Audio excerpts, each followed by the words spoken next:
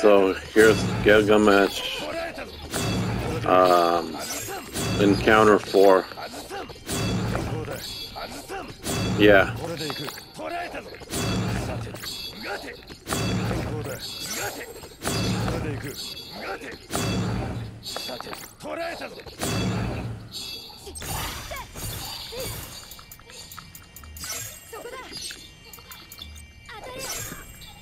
They don't allow you to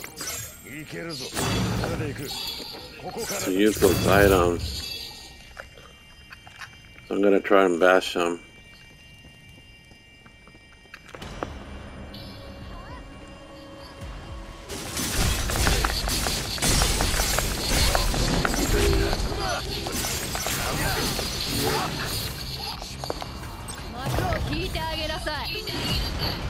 Oh nice, now we get a middle. I wonder if this is his oh yeah, he gets those forearm when he gets powerful. No.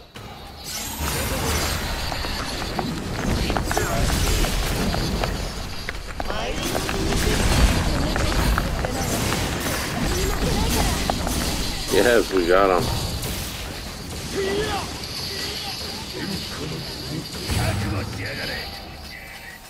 That's pretty epic.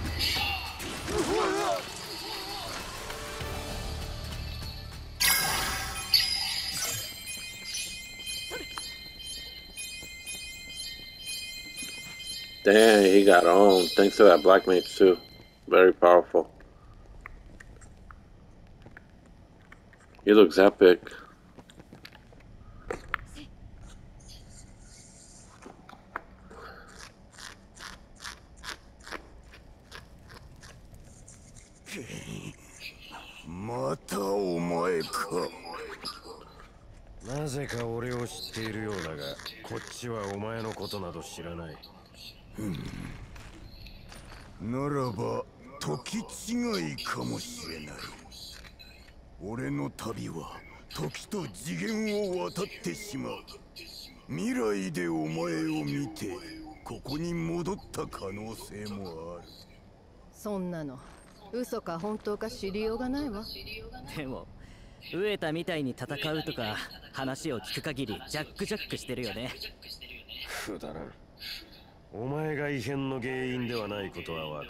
He's actually naked because I have him, I think, without clothes. I need to put something.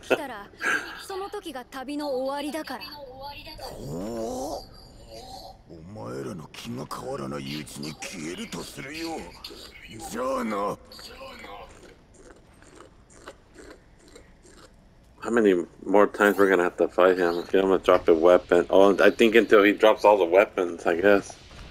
The Amano that's, I believe, ninja sword. Yeah.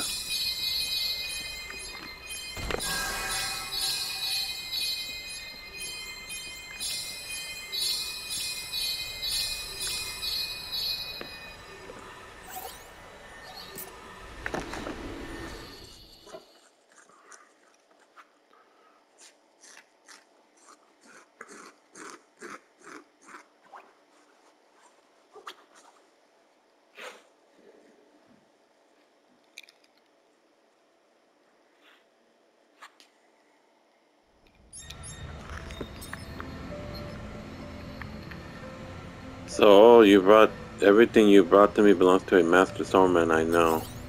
Do you get them from Gilgamesh? I knew it. Why doesn't it take better care of his things? He collects all kinds of weapons only to treat them with a little regard. Because of him, countless blade has been scattered across dimensions, giving rise to grand legends. This one you have now, well, that's no different. The Murok, it's actually Murakumo. You might have come across that better striking resemblance. They're likely entirely different in nature. The legend's property of all weapons are unique to each dimension. This one is a talisman with the divine power unlock of your true capabilities. It taps into your undiscovered potential, making you stronger than ever.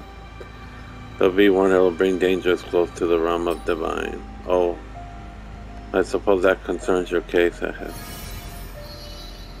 Somebody else joins.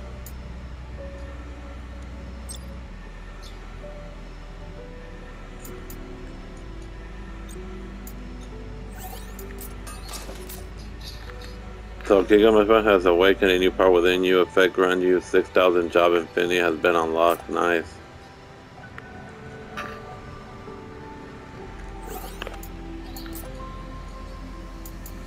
Alright you guys, that's it for this video. Until next Gilgamesh, I guess. Take care.